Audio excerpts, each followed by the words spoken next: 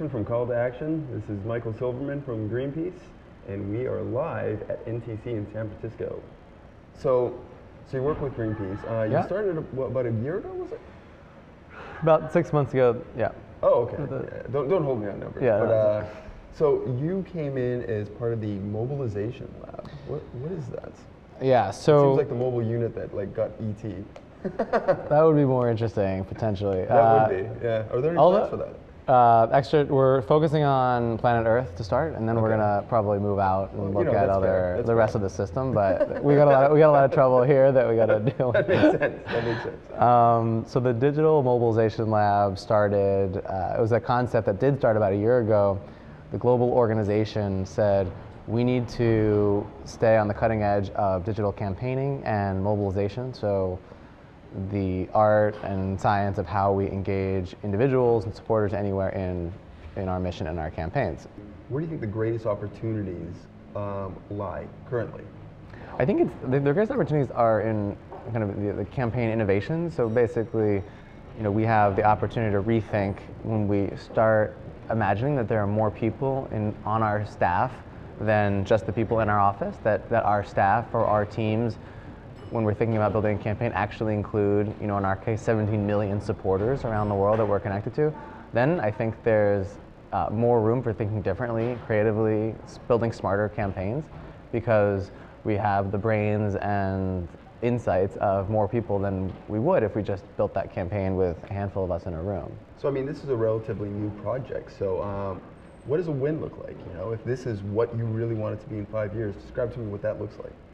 Yeah, I mean, in 5 years, if we're really successful and we can go home and close shop for the Mobilization Lab, it will be a different style of campaigning for Greenpeace that you'll probably see. We'll see campaigns that are way more people-powered, by which I mean, from inception to the planning and thinking of a campaign to the execution of it. So, who's leading? In many cases, you'll probably see Greenpeace more and more celebrating the victories, as we do now, but even in a more dramatic way, the victories of activists and supporters that have really driven and powered the entire campaign, with the support of some Greenpeace staff and resources along the way.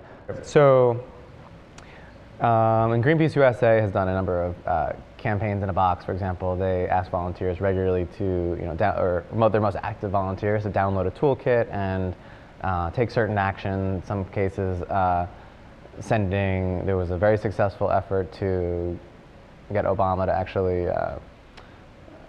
not just save the whales, but basically it was a whales effort to ensure some protections for the whales at an international meeting, and supporters created all kinds of these physical whale artwork things that were able to kind of break through more than, say, a regular petition. And I think the recipe for success on a downloadable toolkit or a campaign in a box, is to be very clear about the theory of change, what this campaign is doing, and to really trust the supporter with the vision for what the campaign is all about and how we're going to win it, and then give enough leeway and space for a individual or supporter or activist to execute on it in their own creative way, and then you get all kinds of usually wonderful unanticipated results. And you can give all kinds of ideas and suggestions for things to think about, but this has been a cornerstone of what 350.org has done, and other organizations who spend time as an organization using their skills and experience and applying their political knowledge of a situation, and then saying, here's what we know, here's how we think we can achieve this change, and then the floor is open for getting from A to B with some suggestions, with a toolkit, with ideas for, in 350.org's example, events, physical events in key media markets with specific photo ops and things like that. All right, Michael, thank you so much for the taking the time. Thanks, Aiden. Now stop watching this video and go mobilize. Do something for Greenpeace.